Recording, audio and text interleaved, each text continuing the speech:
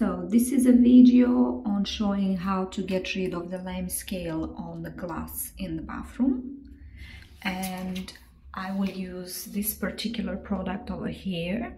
Okay, I will spray it on the glass and I will leave it for 20 minutes.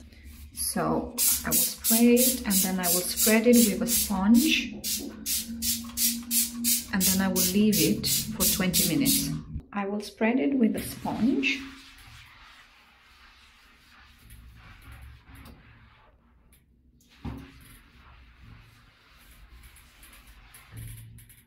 So the main reason of spreading it with a sponge is to make sure that every bit of the glass has this chemical on it, so that it's like softening up the limescale, and then once we rub it with a sponge, you will get rid of it and just be removed with the water.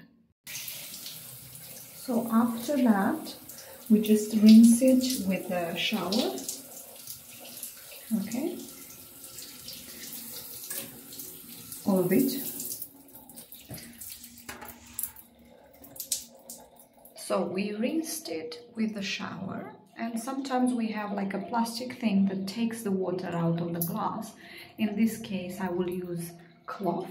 This is the final version of the glass, and as you see, there is no limescale left at all.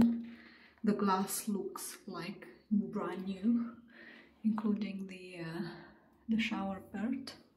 So this is the product that I use, and it's always doing a great job. Just make sure you leave it for 20 minutes for this chemical to dissolve the limescale.